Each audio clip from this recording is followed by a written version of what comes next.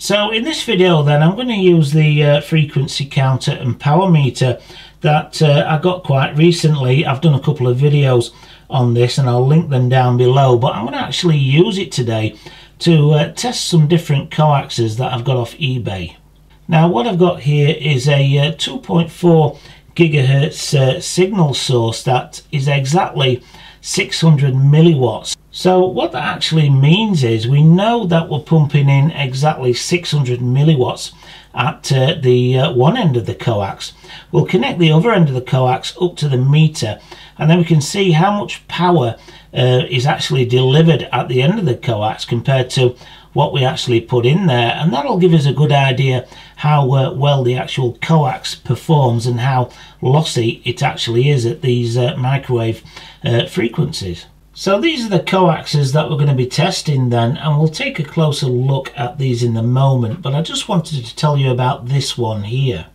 Now this coax here is one that I purchased last year off eBay, and I think I purchased 3 meters of this, and it was sold as genuine LMR coax, and it had the pictures there and everything of the you know, the original genuine thing there. But this, when it arrived, you can probably make out that somebody's attacked the outer sleeving of this with some sandpaper, and that's probably in an effort to remove all the numbering and wording that's on the side here, because this is not LMR coax. I'm not actually sure what it is. It's probably even TV cable coax, I don't know, but I purchased this, and he actually sold quite a lot of this coax in one go, and this guy had quite a lot of feedback, and he'd been a member for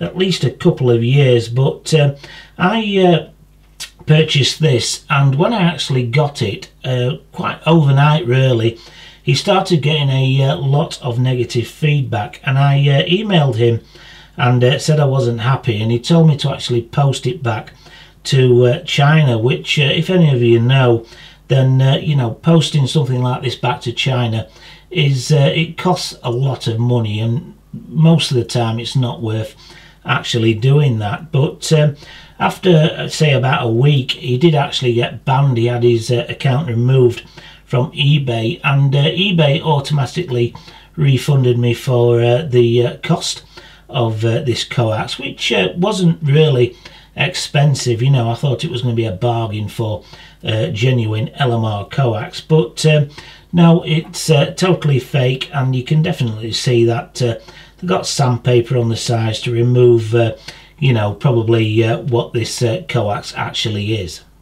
And also as well, just for fun, and because so many people ask me in the comments here on YouTube, can I use you know, coaxial cable that normally you get connected to the TV aerial.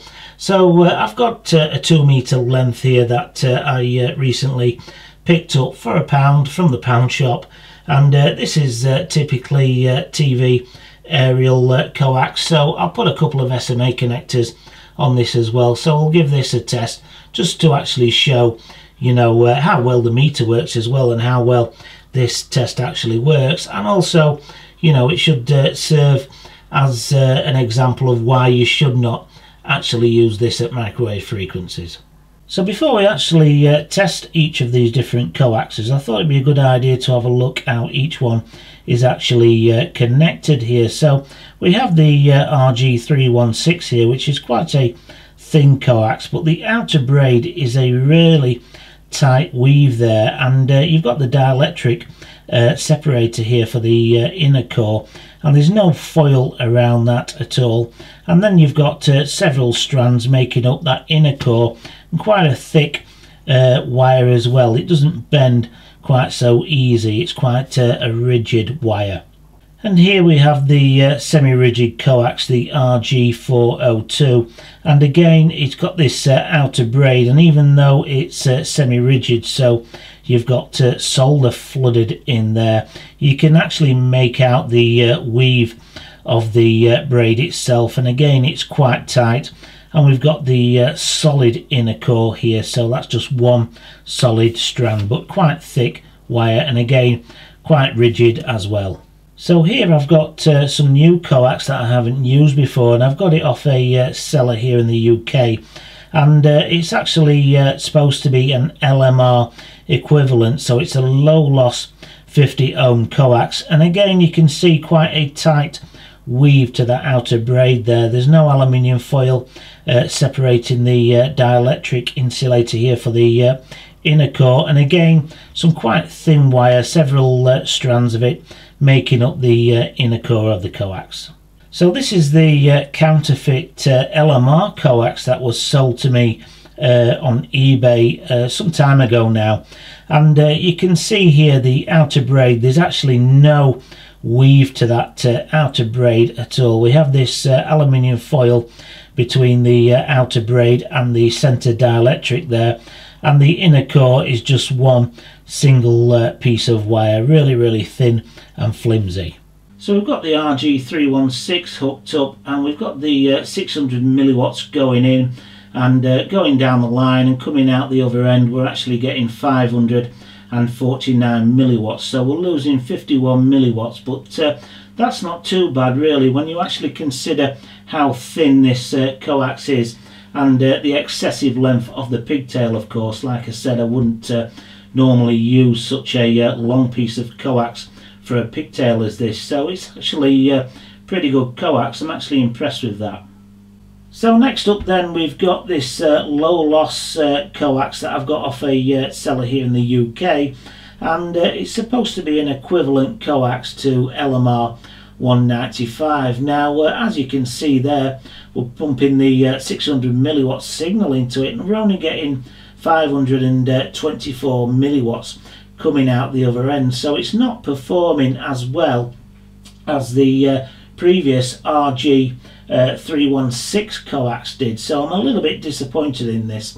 I was actually going to get some more of this to make up some new test leads, some pigtails for my network analyzer, but I certainly won't be using this coax. It's not as good as the LMR line of coaxes, and it's certainly not as good as the RG316 coax.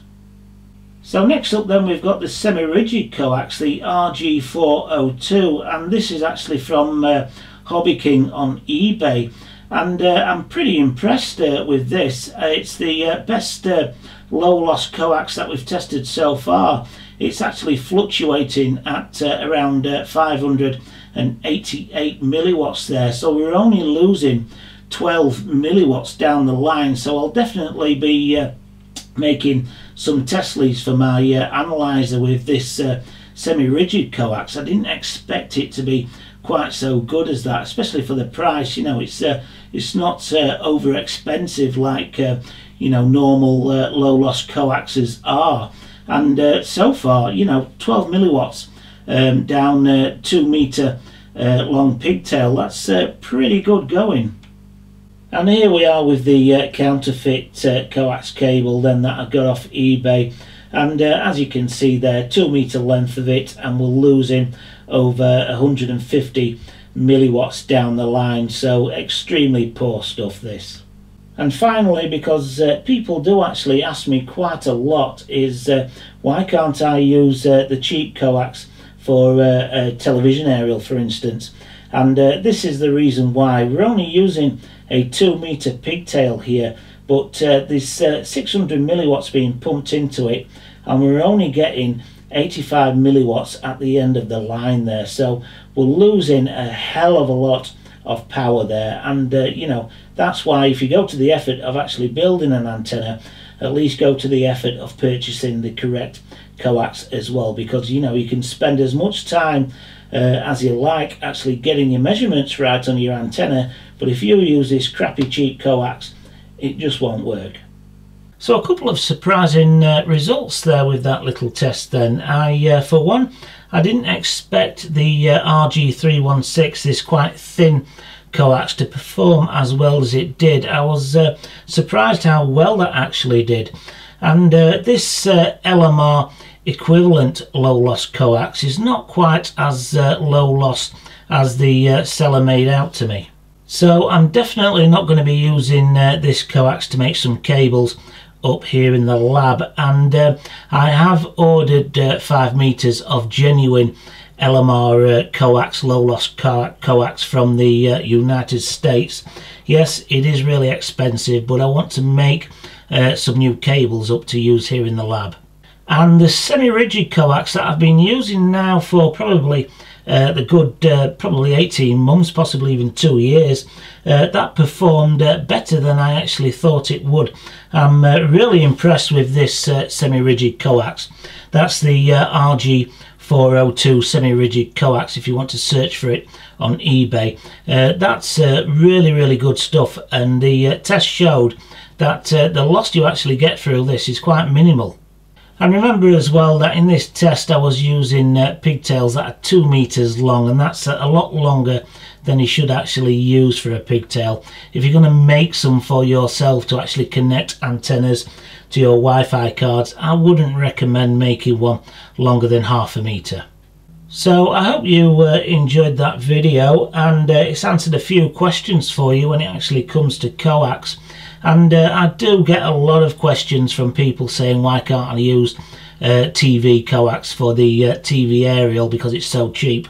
And hopefully this video has just showed why you shouldn't actually use it, especially if you've taken you know, some time to get your actual antenna right and looking nice, and then go and ruin it by using some cheap coax for the TV aerial. So if you did enjoy it, please give it a thumbs up, any comments or questions below, and hopefully you'll join me on the next one.